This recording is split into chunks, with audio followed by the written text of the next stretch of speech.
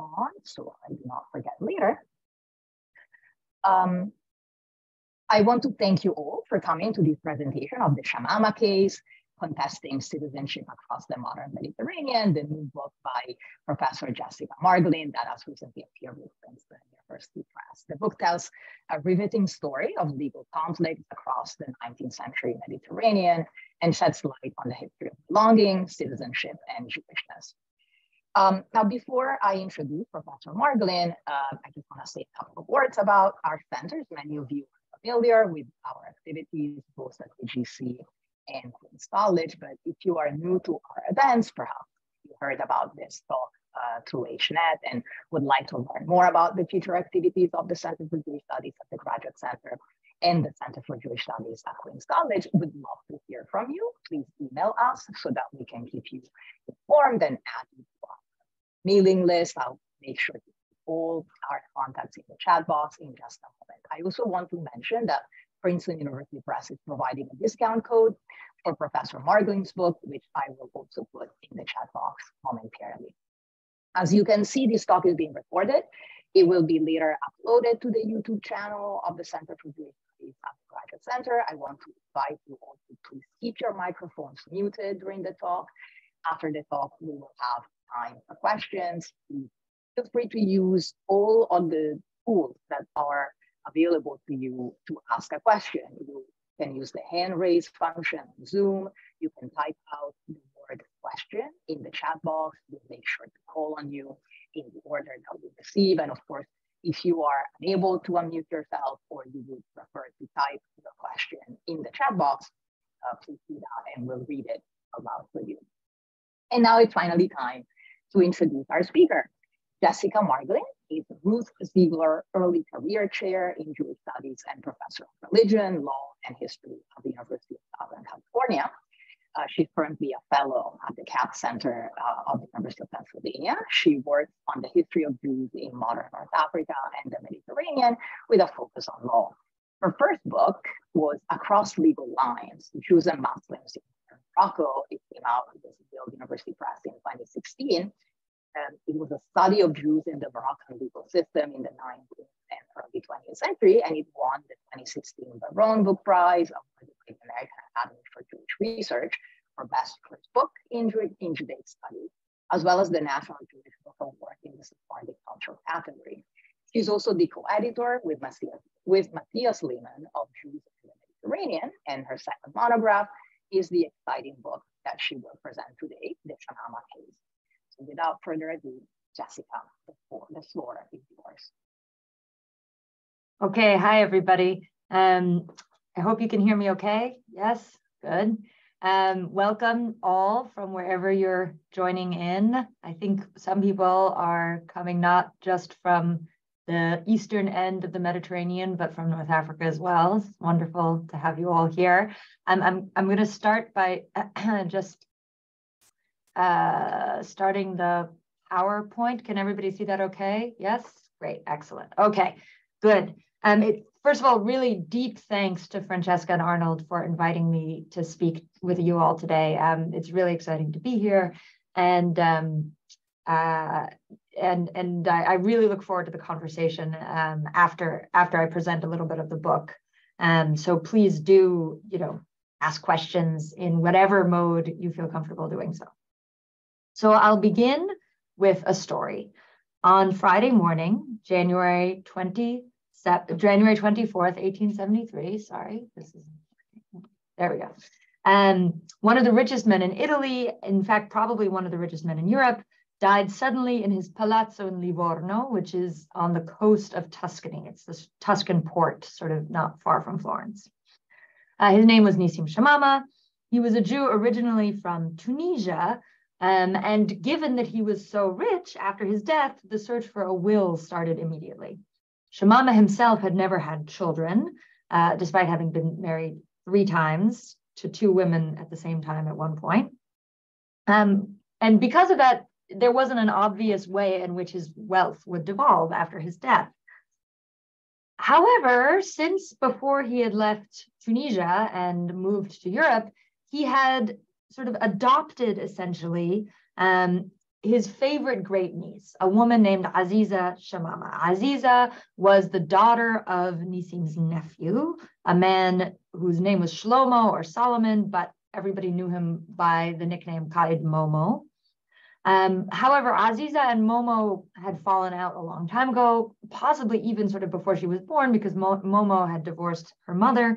And so she had sort of become very close to Nisim Shamama, moved into his house first in Tunis, and then followed him across the Mediterranean. And when her own son was born, whom you can see in this picture, she named him Nisim, after her favorite great uncle, instead of naming him after the kid's grandfather, which would have been customary, as is the case among most Sephardic Jews. Now, Aziza, of course, was very concerned about what was going to happen after Nisim died, because Aziza and her family had been living off of Nisim's largesse for decades now. After Nisim died, they found a copy of his will. The will split up. Here's the family tree. So here you see Nisim. There is Momo, his nephew, Aziza, his great niece, Nisim Jr. I call him Nisim Jr., Aziza's son. The will, which was written in Judeo-Arabic, divided up the estate into 4 parts. 1 quarter went to Aziza, another quarter went to her son, who at the time was 9 years old. And then the remaining 2 quarters went to 2 of Nisim's 3 surviving closest male relatives. So he had 3 surviving nephews, Momo, Nathan, and Joseph. Everybody else in this tree was either female, which means they didn't automatically inherit according to Jewish law, or dead by this point. Now, of course, as anybody who has ever either lived through an inheritance or studied inheritance knows, fighting over an estate is probably as certain as death itself, probably even more certain than taxes. And of course, this is particularly true about any inheritance that involves large sums of money. So literally within hours after Nisim's death, the will was being contested by others who stood to inherit much more if the will was deemed invalid. And I'll explain all of that in a second. But before that, I need to say a little bit about the law that sort of governed how Nisim's estate was going to be divided up. And that all goes back to this man, Pasquale Stanislao Mancini, who was by far one of Europe's most famous international lawyers. He was a hero of the Risorgimento. He was the first Italian professor of international law, which was a kind of new field at this time. He also helped to draft Italy's new civil code. And I'll just remind everybody that in 1873, Italy was a very, very new country, right? The Risorgimento, the sort of nationalist movement to unite Italy into its own nation state, really only gets started in earnest in the very late 1840s or early 1850s. 1861 is an important year, but the civil code doesn't get written and passed until 1865. And there's still kind of ongoing contestations about the shape of Italy, actually well into the latter part of the 19th century. So Mancini was really at the center of all of this. He was this really important lawyer, very important politician. And he came up with something known as the nationality principle. The nationality principle is a principle of private international law. International law is we usually think of international law as being about states, right? How do states relate to one another? But international law actually has different branches, and private international law is really much more about individuals. It's about people who cross national borders. And then, there's some kind of legal question, right? So having to do with marriage, having to do with a contract, or having to do with an estate. Now, the principle, the nationality principle in private international law essentially dictated that the law regarding matters of personal status, so marriage, divorce, child custody, and for our purposes, the most important, inheritance, should all follow the national law of the individual in question. So let me explain a little bit what this means. We expect that if you are, let's say, a French person and you come and live in America and you die, well, then normally American law would apply. But the nationality principle says that actually, no, because you are French, it doesn't matter where you are in the world. If you die in America, American courts should apply French law to your estate. And similarly, if you're an Italian dying in France, right, then Italian law should be applied to your estate. This is, for those of you who are interested in kind of the history of the 19th century and nationalist history, this principle is really, really a big part of nationalism, because it's essentially putting nationalism in legal terms, because it says that a person's nationality and thus their national law is so important that it should be respected basically no matter where they go in the world. So it's really Mancini's job, essentially, his whole profile, but including in the nationality principle, was to marriage nationalism and international law. So that's what the nationality principle does. So thanks to Mancini, who wrote the relevant part of the Italian Civil Code, the Italian courts knew that in order to distribute Nissim Shamama's estate, they had to figure out what was his nationality. Where was he a citizen, essentially? Now, this proved more complicated than you would have thought. Nissim had initially applied for Italian nationality in 1866. However, it wasn't totally clear if he had actually got it. And I'll talk about that later on. If Nissim died an Italian national, then Italian law would apply to the estate. And then everybody was very clear that the will would be respected, right? Aziza, oops, sorry, nope, too soon. Aziza and Nissim Jr. would inherit half of the estate, right? Nissim's will would totally hold according to Italian law. However, if it turned out that Nissim had not died an Italian citizen and instead had remained Tunisian, right? Because remember, he was born in Tunis and he had come to Italy from Tunisia, then Tunisian law would apply. What did that mean in this case? Well, Nissim Shamama was Jewish. Jews in Tunisia were under Jewish law, under halakha, for matters of personal status. Again, marriage, divorce, child custody, and the important one for us, inheritance. So in that case, Jewish law would apply to a state. And it was pretty likely that Jewish law would not consider the will valid for various reasons, which I'm happy to get into, and instead would go to the kind of biblical distribution of inheritance, which would split the estate equally among Nissim's 3 closest surviving male relatives. So Joseph and Nathan would each get more. They would get a third instead of a quarter. So they were like, yeah, let's have him declared a Tunisian. Let's have Jewish law applied. And then, most importantly, Momo, Kayed Momo, Aziz's estranged father, who, by the way, at this point, if you hadn't guessed it already, was estranged from Nissim, thus cut out in his will, right? Momo would inherit a third of the estate. Rather, he was given like 25,000 francs in the will, but that was really nothing. This estate was worth close to 28 million francs, which was just a vast sum at the time. So, in order to distribute the estate, Italian courts needed to figure out what seems like an easy question. What was Nissim Shamama's nationality when he died? So I've already mentioned he might have been Italian. Maybe he actually did get Italian nationality. Maybe he was Tunisian. Maybe he never got Italian nationality and he remained Tunisian.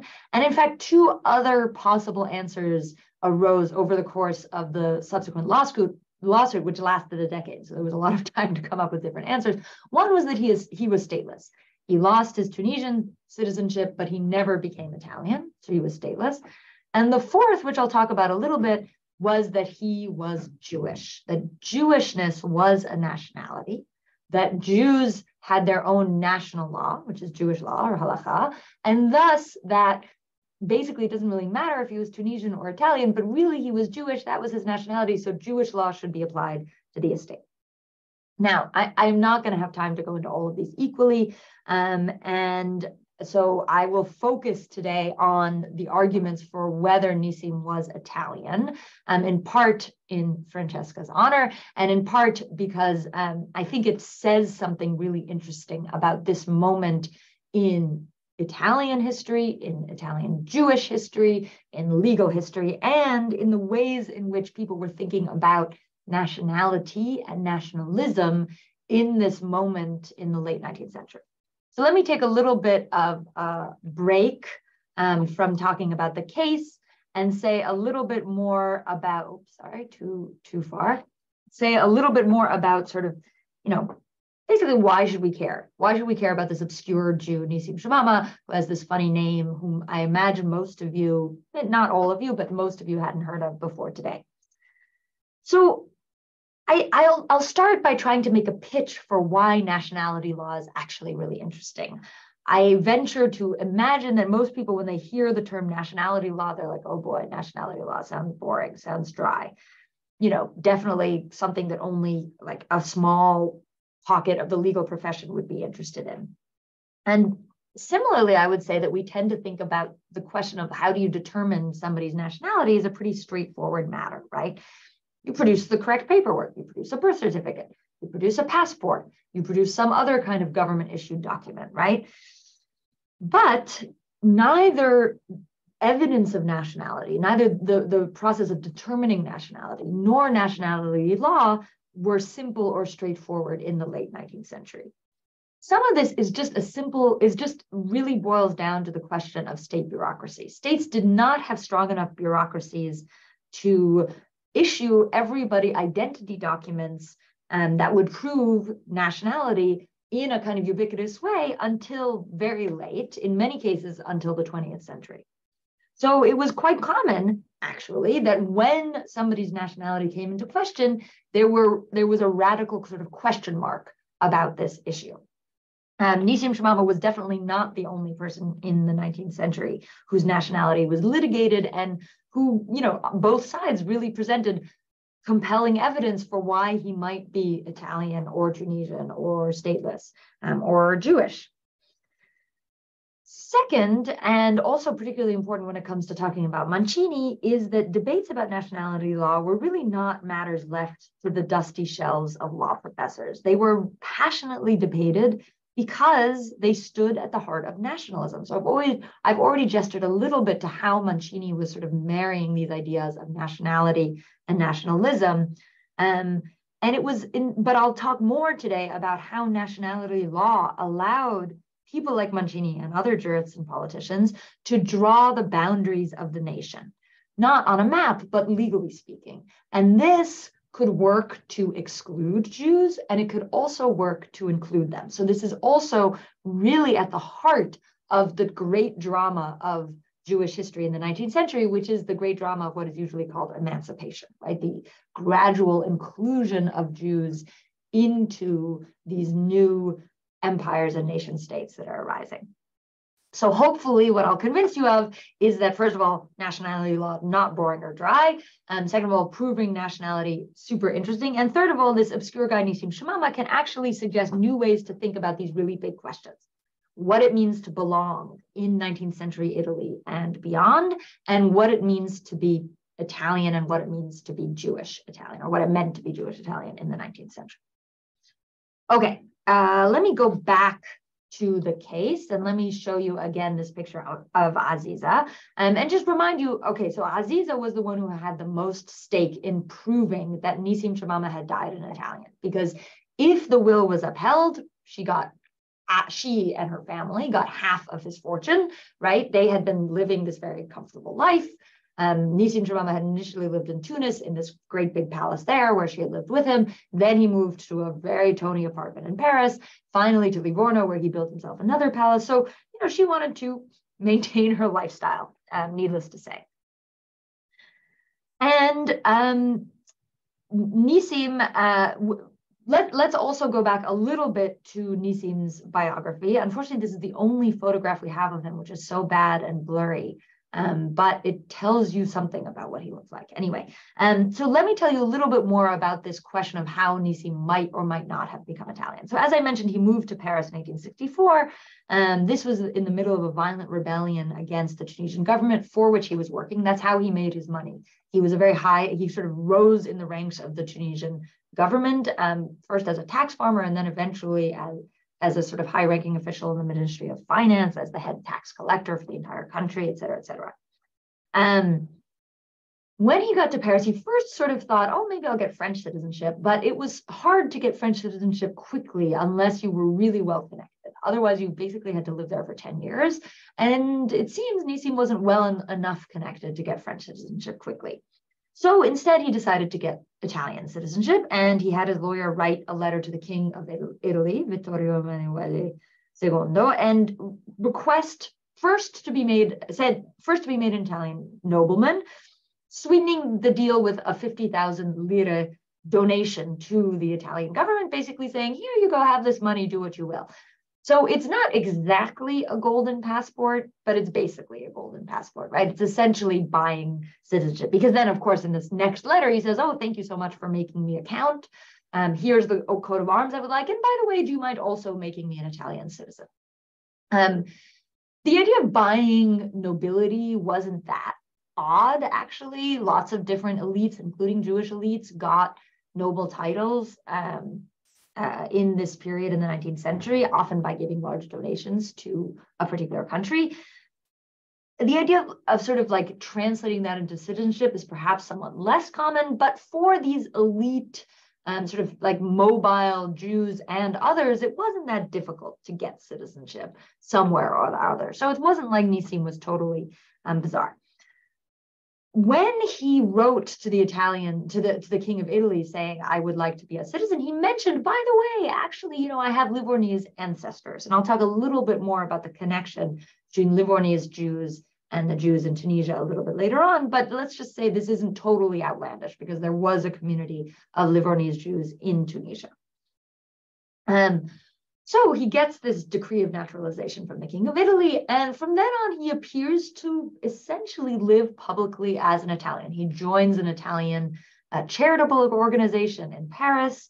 When he comes to Italy in 1871, in the midst of another violent rebellion, in the midst of the Paris Commune, he moves to Livorno and he registers his domicile in Livorno. So he has a notary come and the notary notes him down as an Italian citizen. Now, it's not like he's providing proof. It's not like they're like, okay, let's see your passport. First of all, passports weren't really a thing as an identity document. You could get a passport, but it functioned more like a visa and it wasn't considered necessarily proof of who you were. But in any case, nobody seemed to question the fact that he was Italian. And when he died, it's quite clear that that everybody assumed he was an Italian. So, of course, Qaid Momo, the nephew who was going to be cut out of the will, if he was declared Italian and the will was applied, was very eager to throw some kind of doubt on the Italian citizenship of Nissim Shamama. Now, happily for Momo, he got the Tunisian government in his corner. This wasn't really out of like the Tunisian government's love of Momo, but rather Momo himself had accrued all of these debts to the Tunisian government. The Tunisian government knew that Momo stood to inherit a lot of money from Nissim Shamama, and the Tunisian government forced Momo to sign an agreement giving them a large chunk of his inheritance. So the Tunisian government, first of all, became a party to the case, and second of all, had a direct financial interest in making sure that the will was thrown out and Momo inherited a third of the estate. So the Tunisian government basically had to become an official party to the estate. They sent a representative to Livorno, and they hired the second most famous professor and jurist of international law in Italy, a man named Augusto Pierantoni, who happened to be Nissim Shamama's who happened to be Mancini's son-in-law. When Aziza figured out that they had this high-powered lawyer who was going to argue that Nissim Shamama had died Tunisian, had never been Italian, then she hired Mancini. And then they started, and Mancini became a party to the case, which of course all depended on the nationality principle that he himself had written. And just to very quickly summarize the case of the opposition, right, of Momo and the Tunisian government and Pierantoni, right, they essentially argued that Nissim Shamama had never fulfilled a clause in the naturalization decree, which said that he had to register his decree of naturalization with Italian authorities and take an oath of loyalty to the Italian state. He had been given 6 months from the issuance of the decree to do that. He had never done it. So they argued the decree never took action. He thought he was an Italian, but he wasn't actually an Italian. He never became an Italian. Thus, he remained a Tunisian national. Thus, Tunisian law should apply. So Mancini comes in, and Mancini has to prove that Nissim Shamama did die an Italian. And I think his arguments are totally fascinating. So first of all, he begins by saying that the lawyers for the opposing side had completely misunderstood Italian naturalization law. The article in the Civil Code, which they pointed to, saying that he had to register his Italian naturalization decree and take the oath, Article 10 of the Civil Code, if you're interested. This only applies to foreigners. This is for stranieri, foreigners, people who were not Italian. But, Mancini argued, Nisim was not a foreigner because he had claimed Livornese ancestry. And this Livornese ancestry made him what is called an oriundo italiano. An oriundo essentially, it doesn't really have a great translation in English, but I think the closest is like an original Italian, so like an Italian by descent, we might say. Oriundi, I'll leave it untranslated because I think it is this kind of specific and very specific to this moment in Italian history. Oriundi Italiani were not subject to the same naturalization laws as foreigners. For an oriundo Italiano to regain citizenship, because the idea was somehow they had citizenship in their bloodline, maybe their father was a citizen, they were not born a citizen. If they wanted to reclaim their Italian citizenship, they weren't applying as a foreigner. They were just saying, I want to recover something that my family had lost. And all they had to do was move back to Italy, declare their intention to become Italian, and that was it. They would be re-embraced by their homeland. Now, what is going on with this whole approach to Oriundi Italiani? First of all, this sounds pretty generous, right? Like anybody who says I'm Italian and I want to be an Italian citizen again could just show up. Needless to say, this is no longer the case if any of you have Italian descent. This is no longer the applicable law in Italy. But this is part of a moment of irredentism in Italian nationalism. Irredentism meaning this idea that there were parts of Italy that were no longer part of the nations, that were not yet part of the nation state. And Mancini really wanted to say that these Italians who lived elsewhere in the Mediterranean rightly belonged to the nation state of Italy. So let's think about the Papal States, right? The Papal States didn't actually become part of Italy until 1870, 5 years after the Civil Code was written. So the idea was, but when they wrote the Civil Code, they didn't know that the Papal States were going to be conquered in 1870. So the idea was that people living in the Papal State who wanted to move to Italian territory shouldn't be considered foreigners. They shouldn't be considered non-Italian. They spoke Italian well, or some dialect of Italian just as well as anybody else, just as well as Sicilian. It's certainly actually much better. I mean, if you talk about, like, if you want to think about the sort of internal hierarchies of Italianità, of Italianness. And even after the Papal States were reduced to the walls of Vatican City, right, nationalists continued to hope for the annexation of these parts of Italy, some of which became part of Italy, like Trieste, later was at the time part of the Austro-Hungarian Empire, and some of which the Fiume only briefly became part of Italy and then went back to other states. So the idea of this Oriundi Italiani, the idea of these special laws for Oriundi Italiani was they were designed specifically with the hope that these regions where they believed Italians lived would eventually be incorporated into the Italian state. And in the meanwhile, they wanted to allow Italians who really burned with the blood of Italian nationalism to join the Italian nation. And so Mancini really defended this policy. He explained at one point, quote, citizenship did not necessarily follow the political borders of the state, but could go well beyond them, end quote. So a Jew of Livornese descent who happened to have been born in Tunisia was part of this greater vision of Italianness that went well beyond the borders of the Italian state. And Mancini was very happy to argue Nisim Shamama was never a foreigner. He was an oriundo Italiano. He never actually needed to apply for naturalization. Maybe he didn't know that. Maybe he did it just to be safe. But he needs to be considered an Italian because he moved to Livorno. He established his residency here. Clearly, he wanted to be an Italian citizen. So whether he filed the proper paperwork and took the proper oaths is honestly doesn't matter. It's not required by the law. More broadly, this whole argument is part of Mancini's focus on blood and descent as crucial to nationality, which is a broader issue in 19th century nationalism for sure.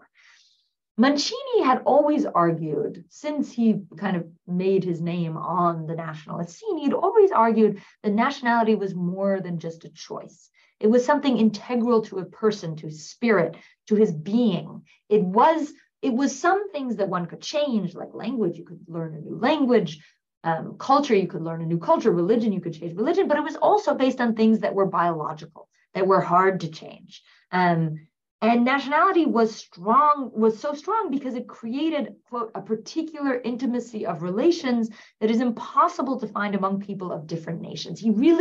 For him, the nation was a family, and it had the same kind of biological meaning as a family.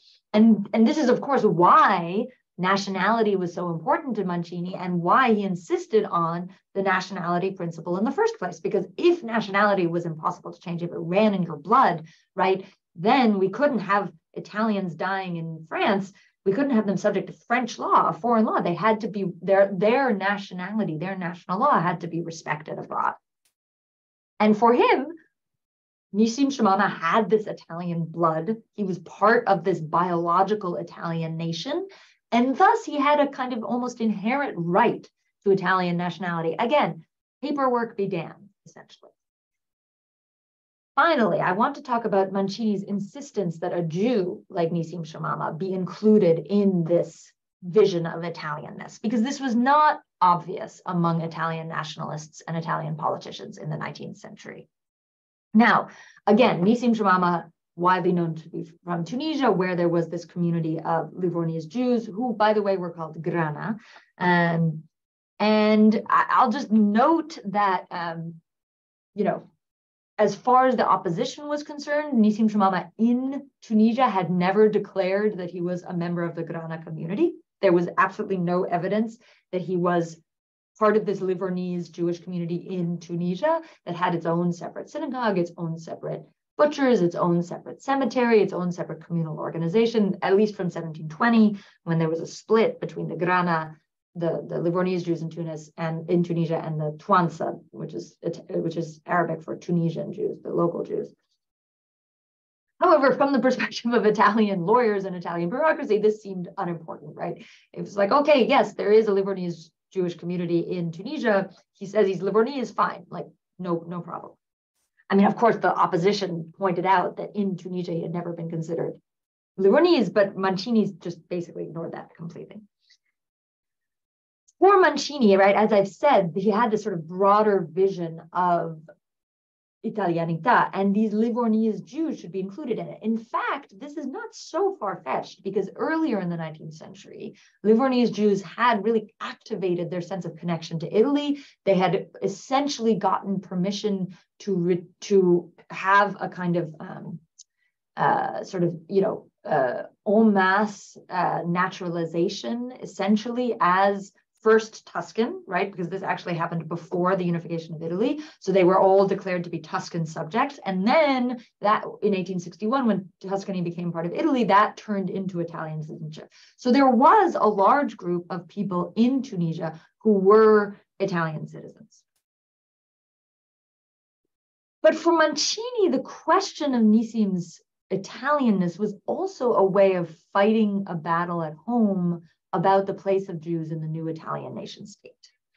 One of the most frequent anti-Semitic charges against Jews in Italy and elsewhere, by the way, this was not unique to Italy, but this was an issue that came up in particular in Italy shortly before the Shamama case, was this idea that Jews had doppio nazionalità, double nationality, that Jewishness was a nationality, it was its own nationality, and thus Jews could never be fully Italians. They could never really fully belong to the Italian nation. Now, interestingly, this dovetails very closely with one of the arguments made in the Shamama case, which I mentioned earlier, that Nissim Shamama was neither Italian nor Tunisian, but that Jewishness was his nationality and that Jewish law was his nationality law. And the lawyers working on the opposite side of the case, their main argument was that Nissim Shamama had died a Tunisian, but they kind of made the secondary argument to say, well, okay, if you don't believe us about the Tunisian thing, then for somebody who, let's say, died stateless, we shouldn't apply Italian law because he has a national law. He is Jewish. Judaism is a nation, is a nationality, and Jewish law is a national law. And one of the sort of local Tuscan lawyers working on this case, a guy named Leopoldo Gagliotti, who wasn't nearly as famous as Mancini and Pierantoni, but who had a pretty big reputation in Tuscany and who himself was a senator, a politician. He took on this argument. He says Jews are a nation. They lack a state, yes, but they are still a nationality. They have a national law. And interestingly, Galeotti was arguing this not in an anti-Semitic way. He actually was very sort of pro the full inclusion of Jews in the Italian state. He had even defended Jews, but he was more to the right of Mancini. He was much friendlier towards the Catholic Church, and he was just friendlier towards religious groups in general. And so he was sort of willing to argue that Jews, yeah, they were sort of their own nation. They should be full Italians in general in Italy. But in this case, we can recognize that Nissim Shamama might have died a Jewish national, and thus Jewish law should apply. This was all very difficult for somebody like Mancini, because Mancini's breakout book had basically made the argument that nationality should matter whether or not there was a nation state involved. In other words, people should respect somebody's nationality, even if there was no nation state. And Jews seem like the obvious example of a nation without a nation state.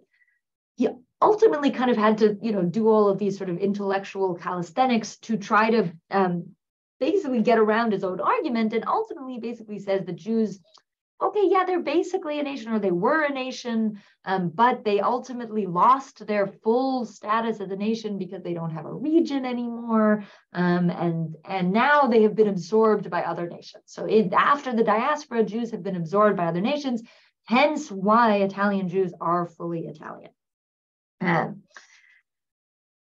There's a lot more I could say about this case, but I want to leave plenty of time for discussion. And I also want to tell you a little bit about sort of the denouement of the case. And I'll just end by saying that this question of was Nissim Shamama Italian or not really boiled down to these big questions of how do you define Italianness and how do you draw the borders of the Italian nation, not the physical borders, but the jurisdictional borders. Who is a member of Italy, a member of the citizens of Italy, and who is not?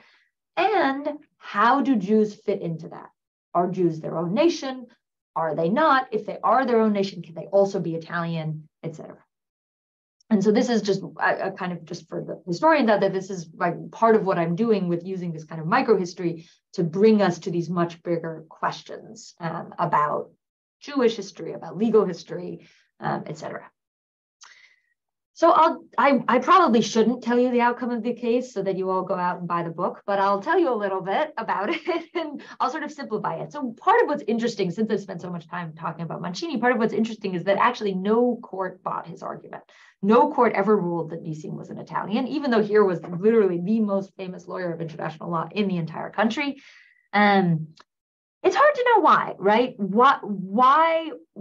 Perhaps it was ultimately kind of a question of, how people imagined Italianness, right? Here was this Jew from Tunisia who didn't speak Italian, who had never spoken Italian, dressed in sort of Tunisian clothes, right, as we see in that picture, and who spoke Arabic, who wrote in Judeo-Arabic, right? Maybe it was just hard to think about Nissim Shamama as an Italian, right? Maybe that just really seemed like a stretch. Finally, the court in Florence, which was the final court to rule on the case in 1883, determined that Nissim Shamama had died a Tunisian, and thus that Jewish law did apply to his state. There's a whole other long conversation about the question of whether Nissim's will was kosher according to Jewish law, which I'm happy to talk about in the question and answer if you'd like. But by the time the court in Florence had ruled on the case, all of the people involved, Aziza, Momo, Joseph, Nathan, even the Tunisian government, everybody had run out of money because they'd been paying these fancy lawyers very high fees. They'd been keeping up appearances in Livorno. And so this guy, the Baron Émile d'Erlanger, who was a French banker of German Jewish origin, who himself was Catholic, but was widely perceived as Jewish, and who had a sort of sordid history, well, various sordid histories. He made his money initially as the banker to the Confederacy, married the daughter of a Confederate senator. Eventually, he made even more money with these sort of usurious loans to the Tunisian government, which ultimately bankrupted Tunisia.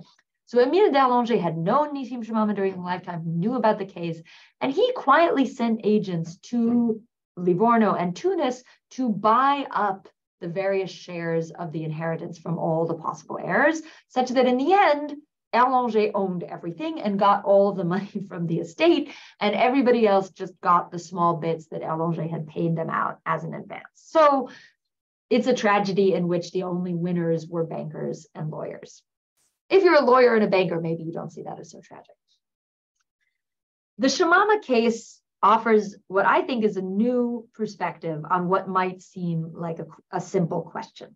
When we think about what makes someone Italian, and particularly what makes somebody who is Jewish Italian, we usually think about this sort of simple binary of in or out, right? Citizen or foreigner. And that is, in fact, I would argue, how most historians of citizenship have thought about citizenship in general, as what is often called social closure, right? A closure between those who are members and those who are not members. But Nissim lived his life across that imagined binary. He claimed Livornese ancestry, but he clearly wasn't actually a member of the Grana community in Tunisia. He lived his life as an Italian citizen, but he never spoke Italian, continued to dress and in many ways, it seems, act like a Tunisian. And he didn't clearly fit the molds of what it meant to be an Italian, even despite the impressive arguments made by high-powered lawyers like Mancini. So what I want to argue is that Nissim Shamama's life suggests that belonging in general, belonging in Tunisia, belonging in 19th century Italy, and I would argue across the 19th century Mediterranean, was not a binary, but rather a spectrum of possible outcomes. And with that, I will finish and welcome any questions you may have. Thank you so much, Jessica, for this really stimulating talk. You touch on so many very interesting points. I'm in the process of getting Italian citizenship for my child, and of course, Italian citizenship today is based on jus sanguinis, right? The law of blood. Whereas in the US, it's based both on jus sanguinis and jus soli. So the law of the land, or the law of having been born there, and the law of blood, so to speak.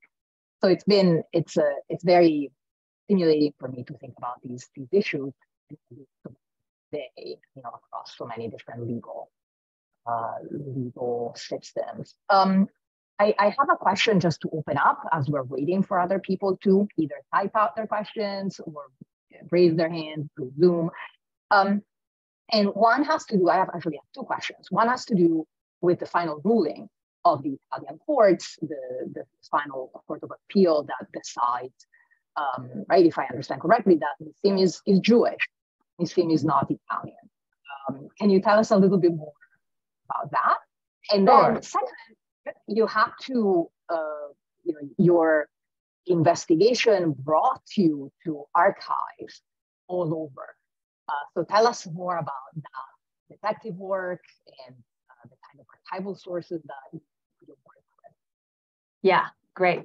And I'll just ask, I'm sorry, I was telling Francesca and Arnold I'm having a bit of a computer crisis. So I'm on a loaner computer and I can't figure out how to turn the volume up. So if you speak your question, I'll just ask you to speak it loudly to make sure that I hear you well. So, okay, so the first question, yeah, and I see in the chat also that Diane has said, did I say that he was ultimately declared a Tunisian? Yes, so ultimately the court in Florence, the final court that ruled, did declare him a Tunisian. And they essentially said, Mancini is a smart guy, but we don't buy his arguments. And they basically kind of doubled down on this need to file the paperwork because Nissim Shamama had never sort of submitted the paperwork of his naturalization decree. He just hadn't become Italian. They did consider this question, was he Jewish? Was Judaism a nationality? And they essentially said, well, Judaism may be a kind of, cultural or ethnic nationality, but there's no state, so it's not a nationality for our purposes. So again, kind of rejected. And in that sense, they kind of agreed with Mancini more or less. So they ultimately decided that Nissim Shamama had died Tunisian, which meant that they had to apply Jewish law. And that proved its own big saga. And parallel to the discussions going on in the Italian courts, there had been a discussion among rabbis all over the Mediterranean concerning whether Nissim's will was valid according to halakha or not. And so shortly after Nissim died, the Hacham Bashi, the chief Ottoman rabbi of Palestine, a guy named Ashkenazi, confusingly, because he was not Ashkenazi, he was Sephardi.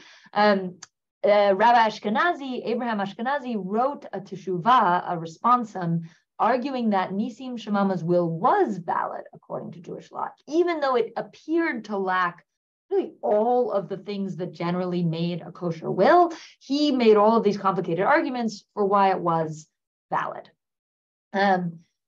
Then there was a counter teshuvah, counter responsum written by other rabbis, and then there was a proliferation, right? Rabbis writing mostly in Hebrew in Tunisia, in Salonika, writing haskamot or agreements really all over the Mediterranean, in France, even in Eastern Europe. And this sort of debate went on alongside what was going on in the courts. But when the court finally decided, yeah, he had died a Tunisian, then they had to rule on what Jewish law said about Nissim Shamama's will. And this was not unknown, right? Actually, I'm working now on looking more into the history of non-Jewish courts adjudicating matters of Jewish law, right? It was fairly common in early modern Europe, and to some degree in the Islamic world. And so, here were these Italian judges, and they essentially relied mainly on legal briefs written by Italian Jews. So both sides by this point knew that it might be a possibility that Jewish law would apply. So they had both hired people to write briefs in Italian, kind of that would be translatable to the Italian court. And the guy who had written on Aziza's side was very famous. His name was Elia ben Amozeg. So if you know anything about Italian Jewish history, he was sort of one of the most important Italian Jewish thinkers of the late 19th century, born and raised and lived his entire life in Livorno, and not known as a halachist, not known as a jurist at all, really known as a theorist, a philosopher, but he wrote this legal brief, essentially arguing that Nissim Shamama's will was valid according to Jewish law.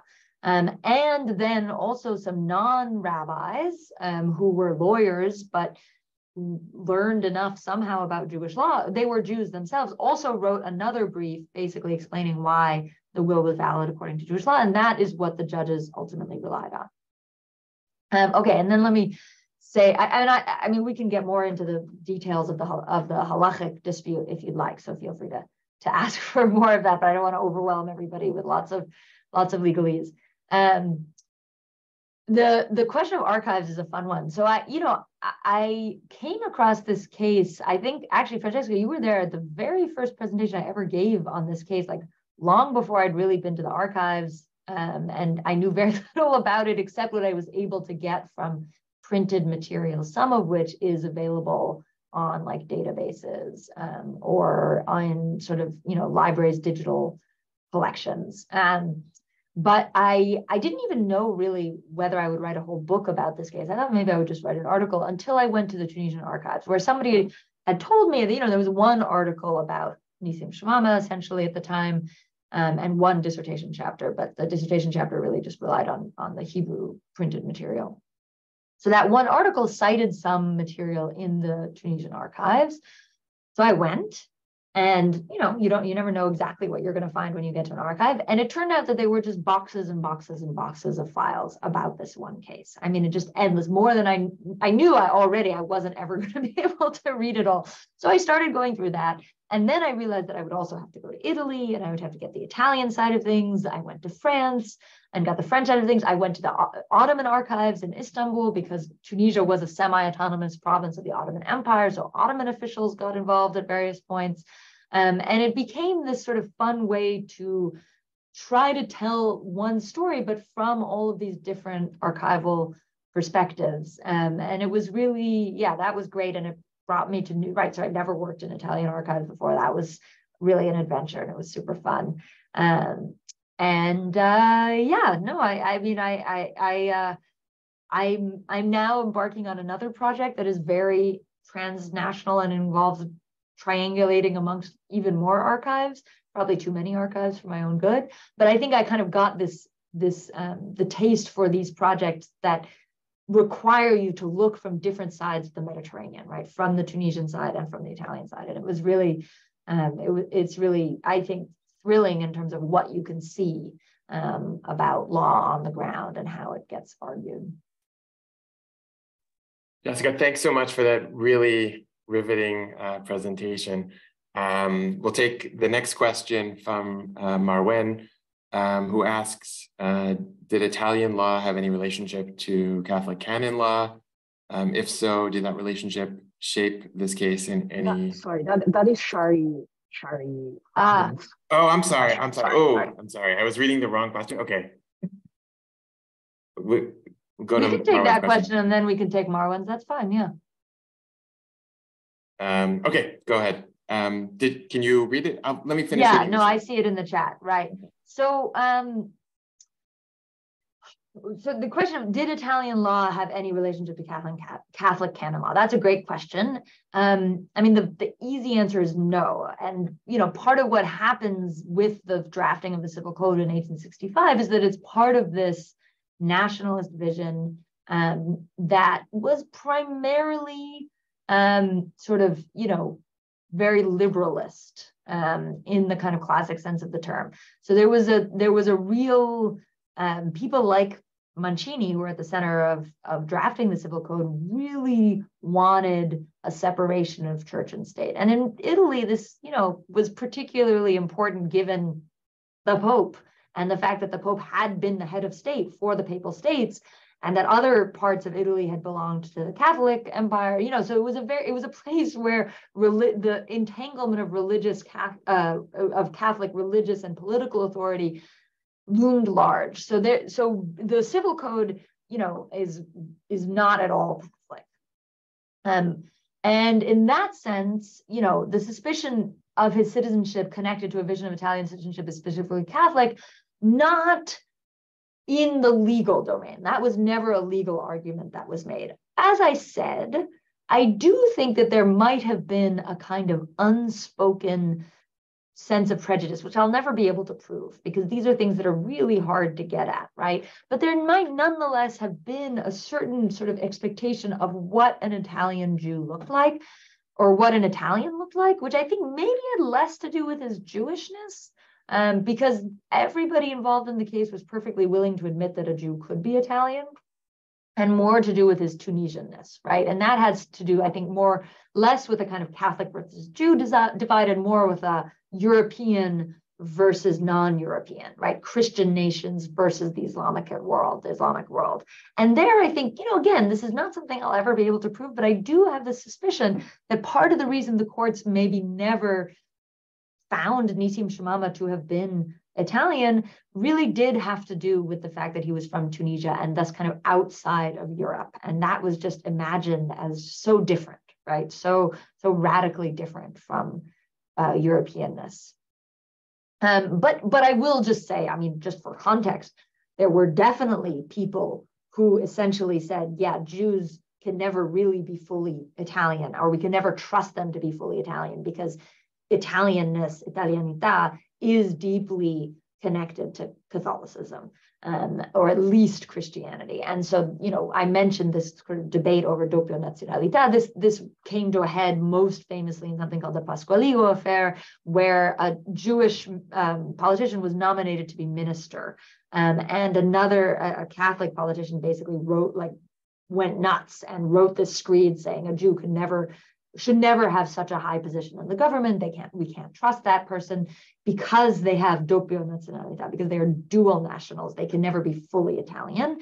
And you know, this was a real debate, and the Catholic press tended to be by far the most anti-Semitic and by far the most in the second half of the 19th century, by far the most suspicious of Jews' ability to be full members of the Italian state. So you're right in the broader context, specifically when it comes to the legal arguments made in the Shamama case. I think partly because lawyers tended to be pretty liberal, partly because neither side wanted a lawyer who was going to be overtly anti-Semitic, right? That wasn't going to serve their case. So the lawyers, all of the lawyers involved in the case were either themselves Jewish or very kind of, open-minded when it came to questions of including Jews in broader citizenship.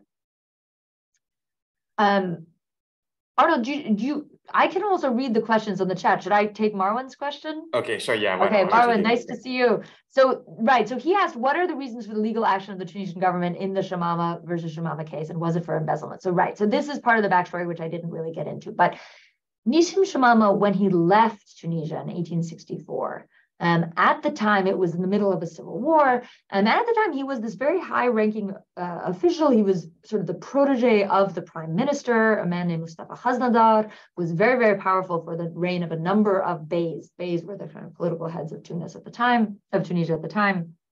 And when he left, the official story was he was going on government business. And he went to Paris initially, as I mentioned. And what he did in Paris was try to get another big financial loan for the state of Tunisia to bail them out of what seemed like impending bankruptcy.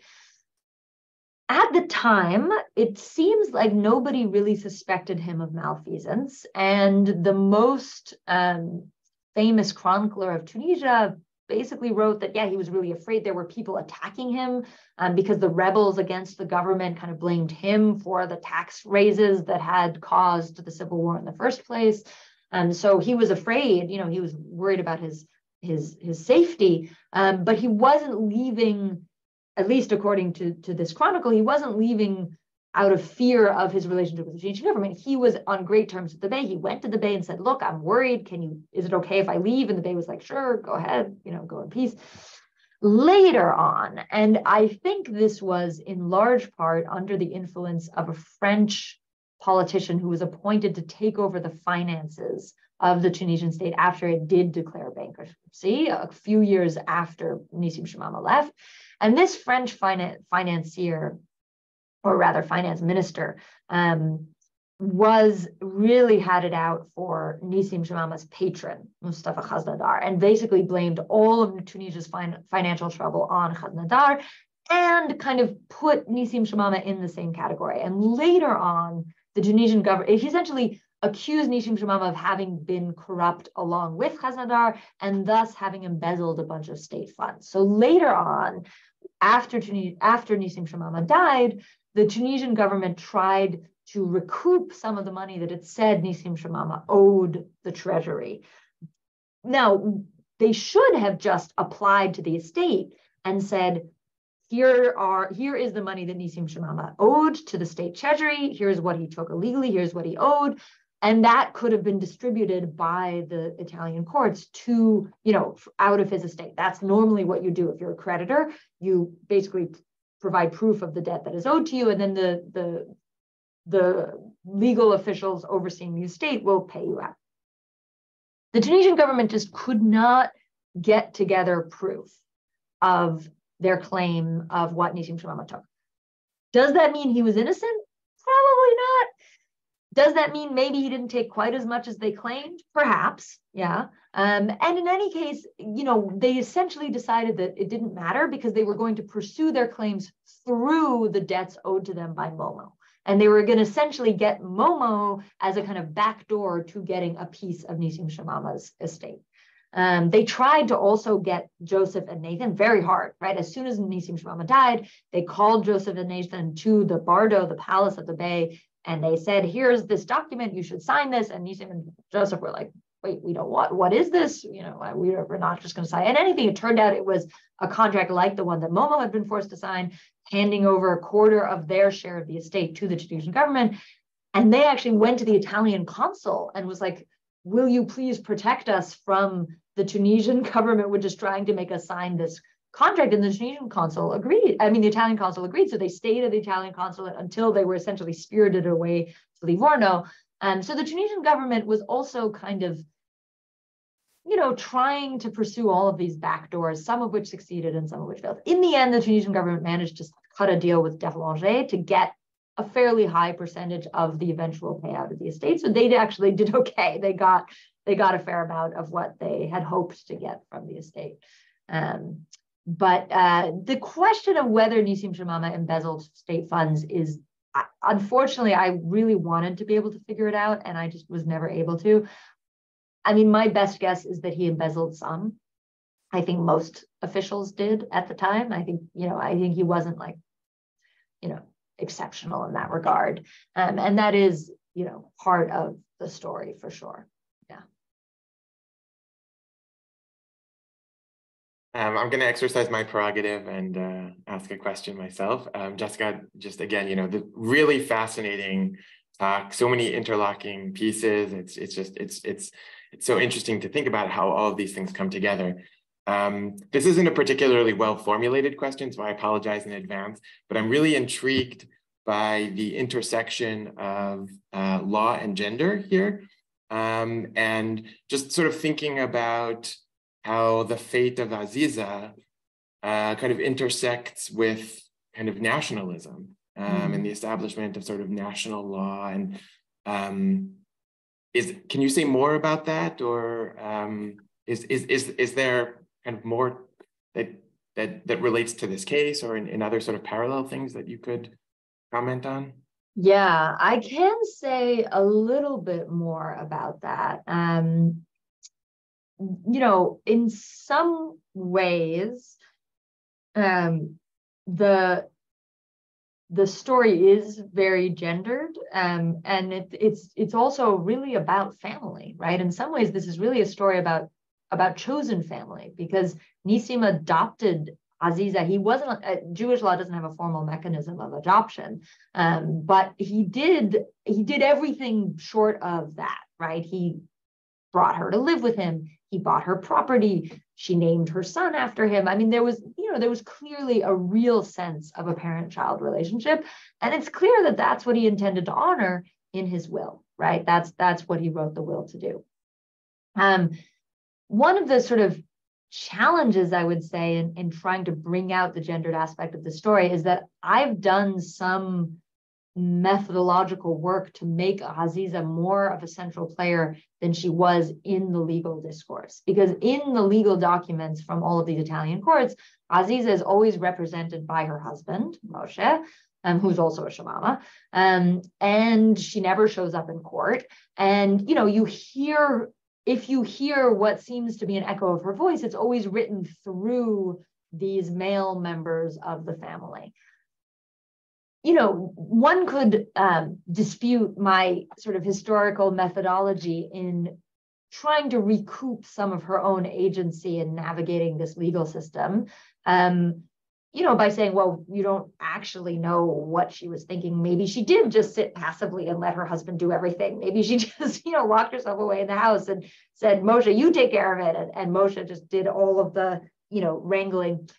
But that just strikes me as impossible. I think Moshe was involved, but I think she was really, she was the one who had created this filial bond, and Nissim had left her the money, not Moshe, which is also in itself interesting because, right, especially in Europe at the time, married women didn't typically, in certain places like in France, a married woman couldn't even really own property, right? It was part of her husband. She couldn't really control it. And that's not the case in Jewish law exactly. But there's a real kind of sense in which it was Aziza and not Moshe who was at the center of the legal drama. And I tried to kind of tease that out as much as I could. The other gendered aspect, which I didn't talk about at all in the presentation, but which comes up a little bit in the book, and which I could have written even more about, but there's only so much you can do, is Nissim's widow. So Nissim, as I mentioned, he was married 3 times. He first marries in Tunis. His first wife dies. He marries a second time, and he and the second wife just don't get along. Not clear exactly what happens. He marries a third time without divorcing that second wife. And this young wife actually comes to Paris with him, but then they don't get along either, and they divorce. But he's still never divorced the first wife, who stays behind in Tunisia. She actually moves to Sousse, which is a city in the south of Tunisia, or south of Tunis.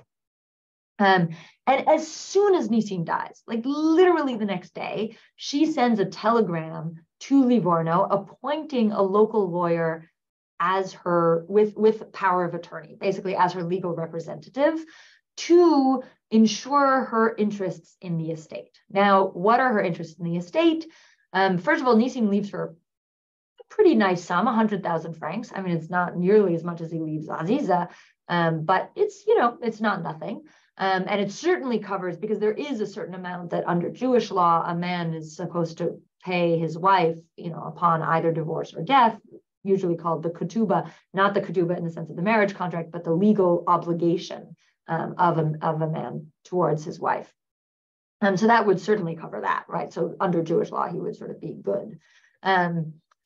But she also finds out through this lawyer with whom she is in touch in Livorno that if Nissim is declared to have died Italian, she gets not only this 100,000 francs in the will, but also a third of the usufruct of his estate, which is a lot, that he's a rich guy. So that's a lot of money. So she joins with Aziza in this kind of broader team of relatives who are trying to get the will upheld, right? And she eventually sends her nephew. She's never had children.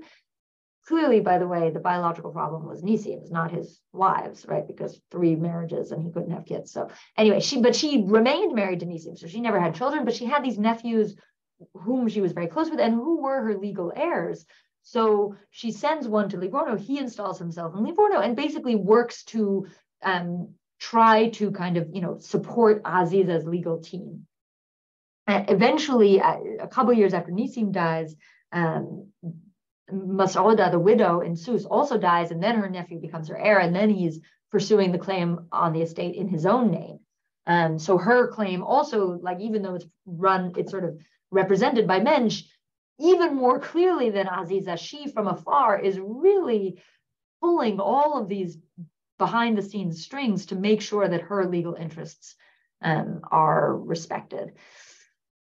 In the end, he does get something, this nephew, because the will is eventually upheld, but he too has ultimately kind of run out of money and sold off his rights to the bankers. So in the end, he's also part of this broader kind of tragic story of the dissolution of the estate. We do have a little bit of time left. Are there any other questions?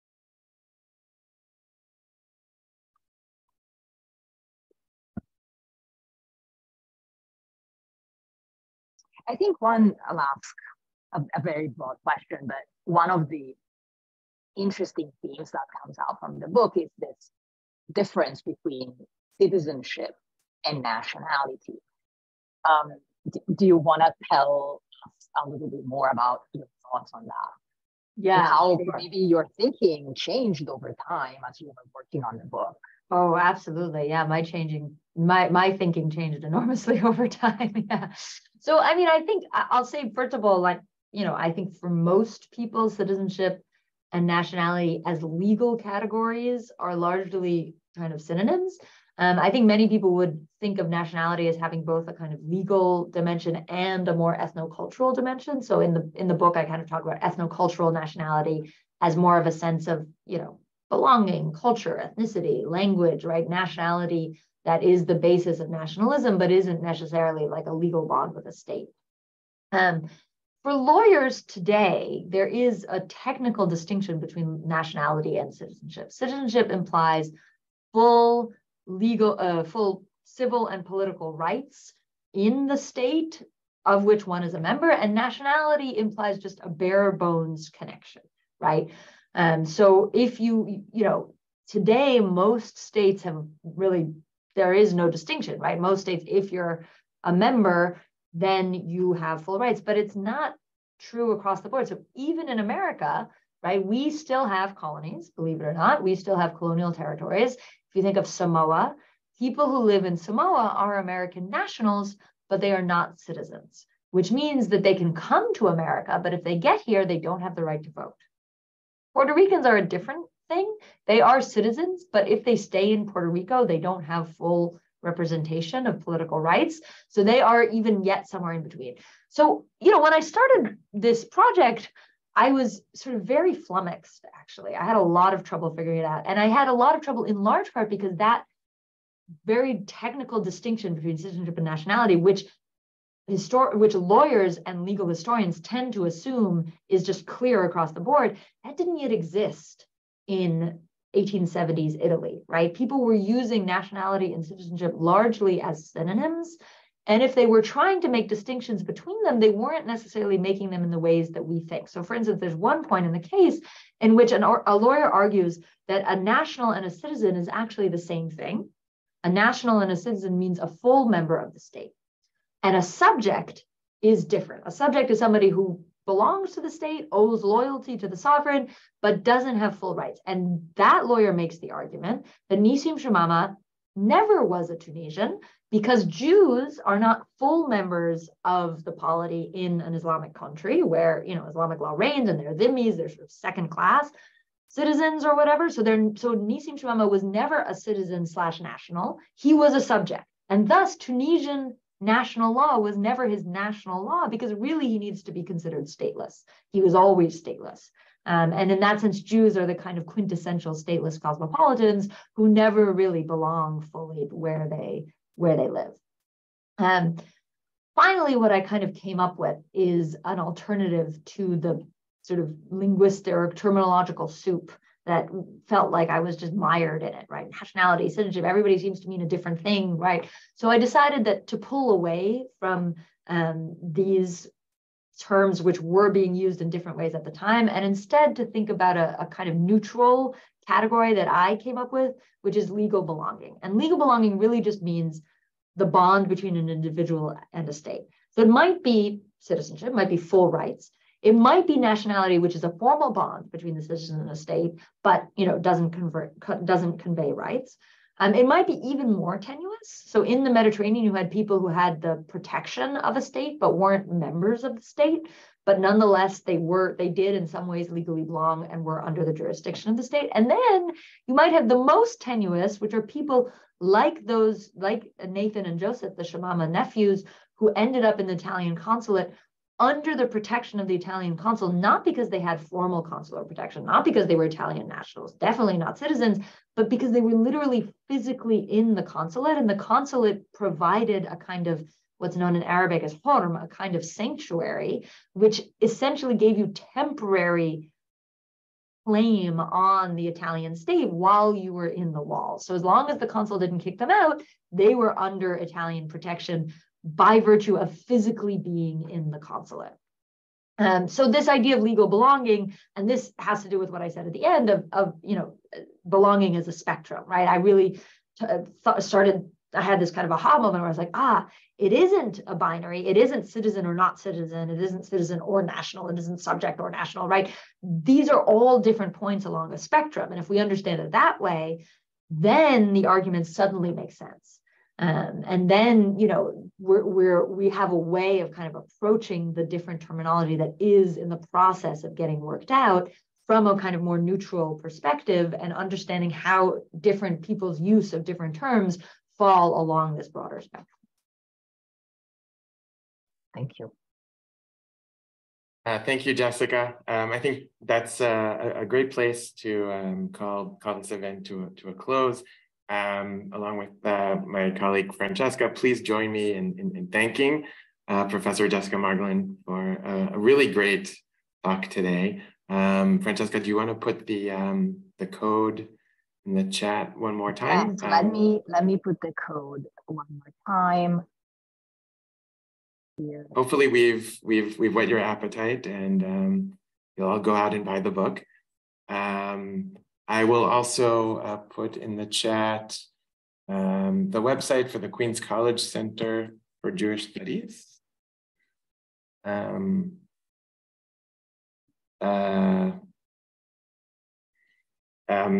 have a very interesting talk coming up on March 13th with Yifat Biton, president of Achva Academic College, who will be talking about the current judicial reform proposals going on in Israel, kind of an urgent issue. So we welcome everyone to join us for that. Francesca, do you want to We have a talk coming up on the 16th of March. It's going to be in person at the Center for Jewish History, actually, on 16th Street. And it's the presentation of Diary of a Black Jewish Messiah. Wonderful. Okay, so thank you once again. Good night, everyone, or have a good day. Good night for me. Yeah. Good seeing you all. And until next time. Thank you so much. It was such a pleasure. Bye.